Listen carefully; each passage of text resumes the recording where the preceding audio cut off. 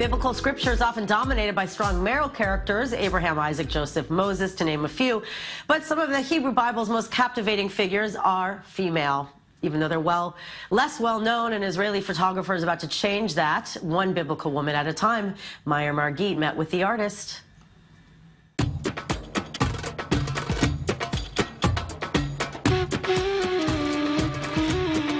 They say a picture's worth 1,000 words.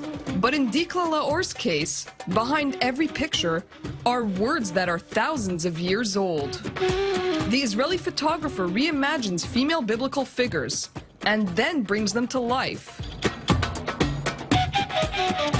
Meet Tamar, the daughter-in-law of Judah. In the Hebrew Bible, Judah was the son of the patriarch Jacob. Tamar was married to Judah's son, but he died before they had children. She then waited years to be wed to Judah's third son. She wanted to bear children and get married to his son. But when this didn't happen, she decided to disguise herself as a prostitute and seduce Judah. And this is the story I'm depicting here.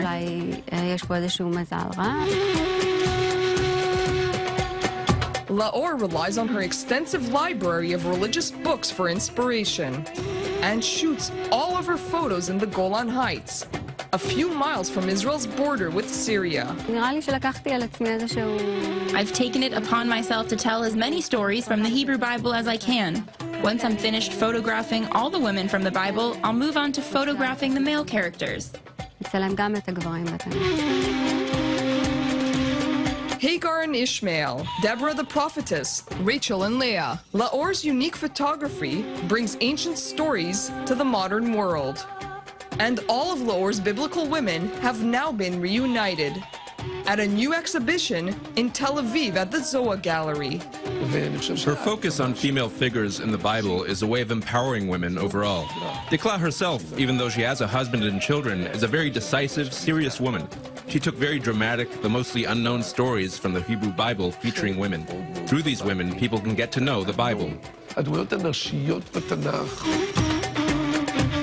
But Laor insists she is not trying to give her viewers a religious education.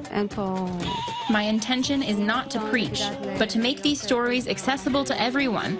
I'm also not trying to depict these characters entirely accurately, or as biblical women might have looked at the time. Dark-skinned Middle Easterners.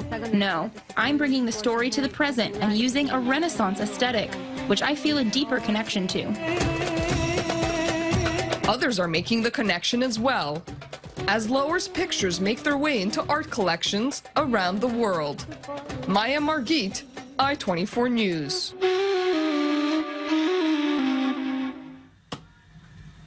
This is so cool. You know, I could talk about like the biblical women all day long, but it's interesting that she basically takes real life models, and how does she, figure out and know, how they dress or the way they looked?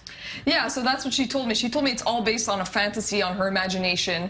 It's not trying to be historically accurate. She doesn't use, necessarily figures who might actually physically resemble women from the Bible, darker skinned and such and such. So she takes a lot of her friends, women that she meets in the area. She lives right on the border with Syria, at the edge of Israel, basically. A very kind of a dangerous area. Right. A dangerous kind of interesting area that's beautiful, very scenic. And she photographs her women there.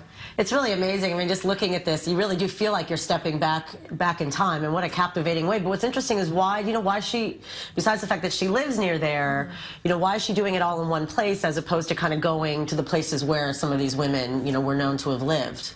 Well, I think that's what makes this project very unique. She's not trying to photograph people necessarily, let's say, in the desert or, in the hills, the Judean hills, or places where they might have actually been located. But she really sticks to her area because I think that this is very important for her. This is home for her. And she's trying to focus on this Renaissance aesthetic, not necessarily on an old biblical aesthetic that would be factually accurate. It really is amazing. And she, and then she was mentioning, like, she's not just trying to be like, oh, I'm all about the women. I mean, she's going to get to the guys. Yes, that's right. So do you know, like, how long, is she planning to do it, like, imminently once the exhibit is done, or when? She told me she still has a lot of female biblical figures that she has not yet photographed. That's what's interesting about this project, is that you can learn about these figures and these characters in the Old Testament that you've never heard about, or that some people have never heard about, at least those who have not studied the Old Testament. I'm like the only one that probably does. I'm the nerd. I'm the nerd.